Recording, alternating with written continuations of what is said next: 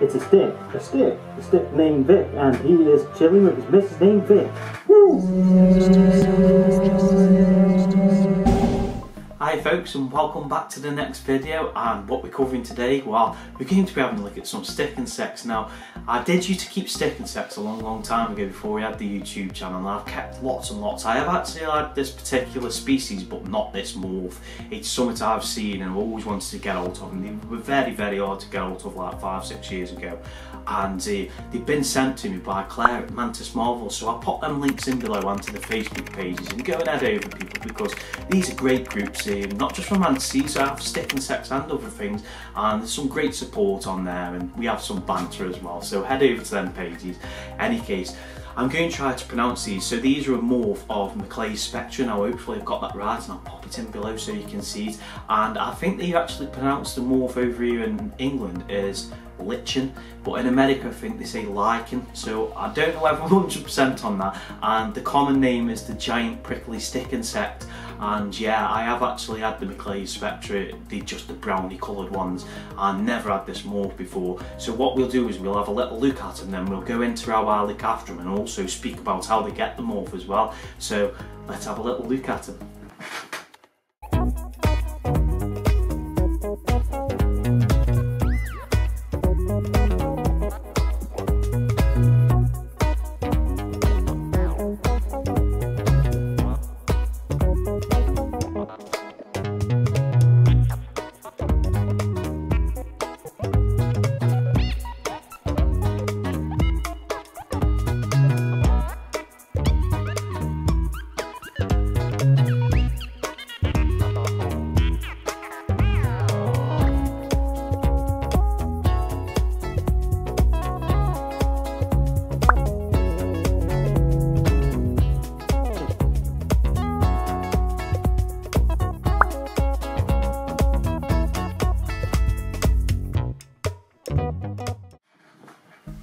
Hi folks, and welcome back after that little video of them, and they're absolute beauties, aren't they? Completely different to the usual Macleays Spectre. Any case, let's go over some needs now. Temperature wise, I keep mine around 24-25 degrees Celsius because that's where everybody's kept, but you know, it's around 20 to 30.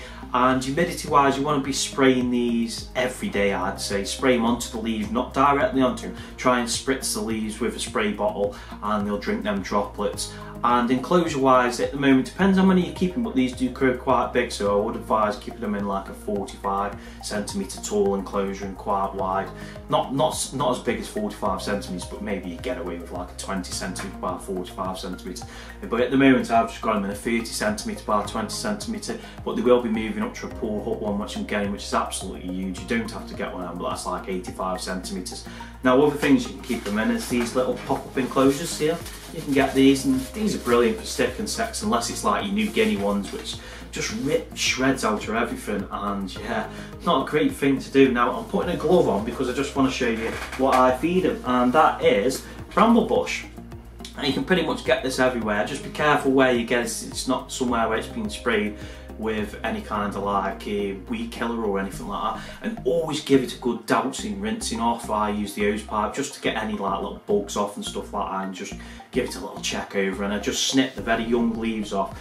Now, if somebody could answer on this, because it's something I looked into, and I mean, I've kept these for years, stick insects, and I always snipped off the very young leaves. So when you're picking them, try to get more of the mature leaves, because from what I read on a lot of places and in books is the younger leaves can actually be poisonous to them. Now, I don't know if that's in particular species, but yeah, I always stick with bramblebush. It's easier to get. They can eat other things like, I think it's hazel, some can eat oak, and eucalyptus, which is very expensive, but check with where you've had them from, what they've been feeding on, because sometimes it can be fussy, and bramble's just so easy to get anywhere you can go. And what I do is I pop them into these little pots. Now, I haven't been able to find mine. I found the tops soon, but I haven't found the bottoms, but I just pop a picture in quick so you can see what I'm on about. But they're actually called non-spill paint tubs, which you used to have when you were kids, and you just pop the little bung out of the middle and use the rest of it. So here's the picture. So them are what you want, and then what you do is you just cut off down the bottom and stick that inside and then trim everything to the size of your enclosure, and then that's got some water in there for the actual bramble bush, so it keeps it a bit fresher, a bit longer. And like I say, just spraying them onto the leaves so they can drink the droplets, and that'll be fine. Now, the morph wise, which I want to go over, is they're obviously Macleays Spectre, and I think what's actually done from reading and speaking to Claire and some others as well is they have them from when they first hatch, and they fill the absolute tank full of lichen, and then they'll morph to blend in with the surroundings, so it's pretty interesting. So also something I must add is these are this. I don't want to try and pronounce that, but basically that means is they will lay eggs and they will hatch. They'll all be females.